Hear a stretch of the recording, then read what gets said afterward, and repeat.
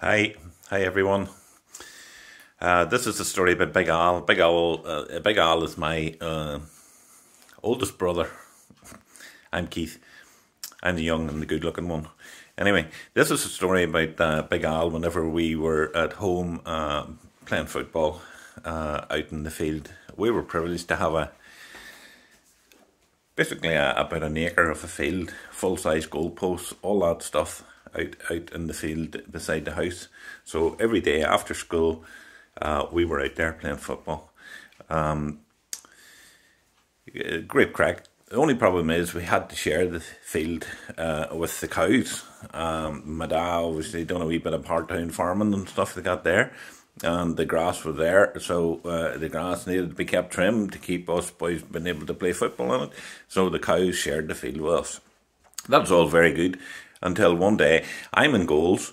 Big Al is outfield. There's a 50-50 ball comes in, and Keith comes flying out to get the ball. Typical goalkeeping fashion. Big Al slips on the cow dung, goes 2 feet in the air, hits Keith, smack, crack, leg broke.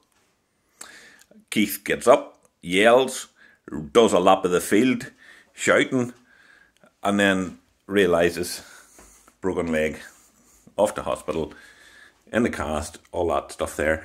But it is just one of those stories about Big Al and the cow clap and Keith's broken leg.